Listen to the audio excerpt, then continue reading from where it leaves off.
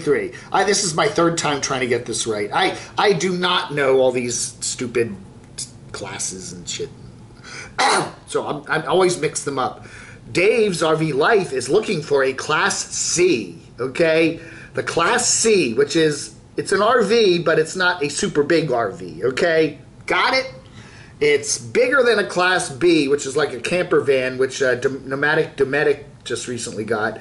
And it's definitely smaller than a Class A, which is what he has now with Betty the Bounder. So what he wants to do is kind of go for the middle one, you know, like the three bears, you know, one's too much, one's too little. We'll get the one just right in the middle, the Goldilocks zone, so to speak. So anyway, so whatever. So he is looking around. Dave is looking around there in Pennsylvania for a really cool Class C, basically a used one, although I think there were some new ones over here. But these were, you know, Camping World. Anyway, so he is, then he said he saw a few a couple weeks ago when he was up in Michigan for the Schoolie UP there. And he actually liked those ones, but now he's back in Pennsylvania, and he's looking at, this is an older Coachman here from, I guess, what, the late 80s or something. So he's looking around at some, you know, various vehicles and just trying to figure out what to get. So so my guess is sometime the last remaining days of summer, he will probably pick up some sort of a Class A, get rid of Betty the Bounder, and then head out west to... what's it called? The Panda Property. The Property. The PP. Anyway, I don't know, because, yeah, you know, I'm sure he wants to go out there for Aja's birthday. So, I don't know, man. Dave's RV Life, you know, it's been a interesting summer for him. You know, a very change is in his head. Change is in his head, and he's still not quite there yet. And the other thing that Dave had to say was the shocking prices. Prices of Class B's, or excuse me, Class C's are very expensive. So, yeah, which is not news. Everybody's been reporting that. So that is shocking prices. Shocking! Shocking! Hey, this channel is called The RV Show USA. Some very interesting stuff on this channel. This was a very interesting discussion there. There's the host there, and there's a particular lawyer from Louisiana. Anyway, they were talking about something that affects a lot of RV buyers, and that is lemon laws, how they are different in every state. And apparently, according to this attorney, the best lemon laws in the country are in California and in his home state of Louisiana. But Louisiana, just as of 1st of August, has changed its lemon laws regarding RVs, and it's not to the advantage of buyers. So, very interesting discussion there about the always changing lemon laws. And again, it's confusing because every state has different laws, depends on where you buy it, and this and that, and that, and that. So anyway, but they did seem to come to the conclusion that California has actually got some of the best lemon laws out there. So, I don't know. A lot of people like to talk down California, but they got good lemons. I mean, lemon laws. Letters. We got a lot of comments about that certain nomad we don't usually talk about too much anymore that lives in has a house there in southern Illinois. We're at Wrestling Ernest Hemingway. Logic dictates that if a person doesn't like rain before picking a home base, check to find out whether the weather is like that all year long. Logic dictates, yeah, that if you want to be bogged down with more repairs, then don't buy a lot of stuff. Blah, blah, blah. It goes on and on and on. Yeah. You know, again, the Midwest of the United States of America, where Illinois is, gets a lot of hot, sticky, humid weather in the summertime. Sometimes they have dry summers, and sometimes they have wet summers, but it's usually hot and usually pretty humid. And if you don't like that, then, you know, yeah, you know, again, considering this particular nomad's penchant for chasing 70 all year long,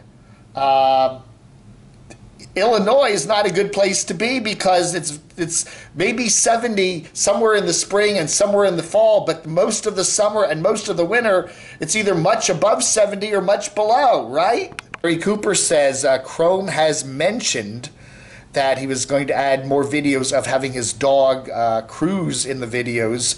Viewers are good with just watching the dog. Yeah, that's exactly right. Crone can have a seat somewhere, turn his camera on, and just aim it at Cruzy Bear, and we'd all be good.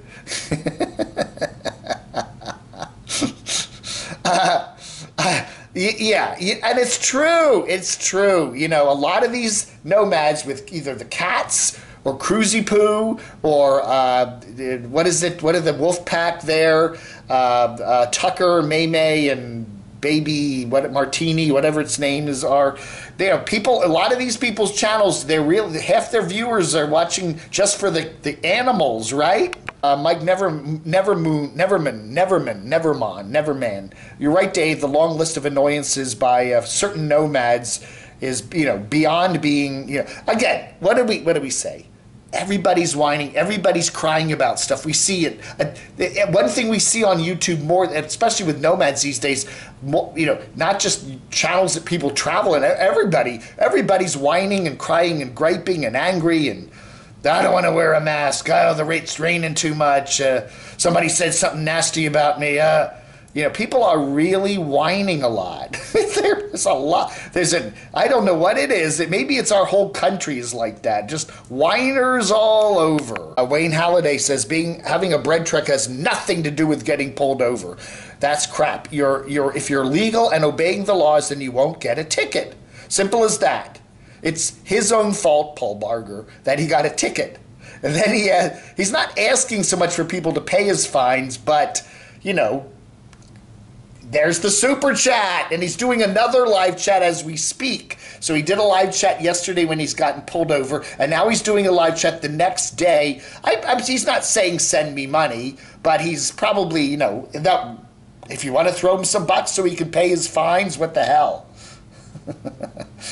Again, if he wasn't going too fast over the speed limit, I guess he would not have been pulled over in the first place. And then when you get pulled over and they want to see your insurance card and either you don't have it or it's out of date, then you've got another problem on your hands. I don't know, man. I don't know. You got to think about all that stuff. And again, stay below the speed limit or stay at the speed limit. To be very careful about that, especially when you're in small town Idaho. Wow, SC1212 Abel says, hi, Dave. After we leave Pensacola, Florida Sunday, we're headed to North Carolina. We have a summer home on Lake Norman near Mayhew, NC. You should come over for a few days. Lots of cool stuff to do here. Lake Norman. Oh, that's not far. That's like an hour away. Maybe I will. 58 minutes. Down there, that's not even, and then I could just head on down to the Doxinators. That's not that far. It's kind of on the way to the Doxinators place. I don't know. That's certainly doable. Loar says, Adam the Woo is back at Disney. This guy didn't fit. But he never gets tired of repeats and people watching him like his repeats and whatever. I'm subbed from Adam the Woo, the Daily Woo. I got tired of Disney over again and again and again and again and again. And hey. I check in on him once in a while, and every now and then I find an interesting video from Mr. Wu, but I've just gotten tired of it. I'm just... Ugh. CVB says, just ran across a documentary from 1995 called Ernest Borgnine on the Bus. He outfitted a big bus and traveled around the Midwest meeting people. Sweet. There's a channel called Ernest Borgnine's Bus that has more content. I have watched numerous videos on that channel. It's very interesting. I think he had one of those big GMC kind of moon buses, with the big windows on it. It's pretty neat. Yeah, check it out. Just Ernest Borgnine on his bus. You can find it all over YouTube. The Little Prairie Pets, Hollybeth says he was fantastic in the Beside Adventure, Marty, and McHale's Navy. Absolutely. We love Ernest Borgnine. Oh, yeah. Mega Van Mike says School UP up there in the Upper Peninsula, Michigan was a great time. I highly recommend it for next year. The dates are already set. Very cool. Yeah, so plan on that every year now. I think it's pretty neat. I'm liking seeing people getting out of Arizona and the Southwest and actually seeing the rest of the country, Dennis Reader, I guess, was a little bit perturbed that he thought that I was saying that the cop pulled over Paul Barger in his bread truck just simply because they were curious about whether he had something interesting in his vehicle. No, I didn't mean to. I said that if you're driving around in a bread truck, a lot of times cops will kind of single them out and be suspicious of them. But I was not saying that this particular cop, this Idaho State Trooper, was pulling over Paul Barger just because of that. Obviously, the cop had reason to pull Paul Barger over, and that was because he was speeding, allegedly. Dennis says they just don't want to pull you over. He was speeding. They didn't just pull you over for nothing. Yeah, well, I said that in the video. It wasn't. Anyway, the questions were just the officer trying to be friendly. Yeah, I mean, but again, as Paul said, sometimes they're trying to fish for information, like what you got, what are you carrying in the back there, Cops don't pull over bread trucks for nothing. This is ridiculous. Police officers are just trying to do their job and go home the same way they left. Don't speed, and I don't care what kind of a car you're in. Well, they do say that certain kinds of cars tend to be pulled over by cops more often. But again, driving around in a bread truck, they're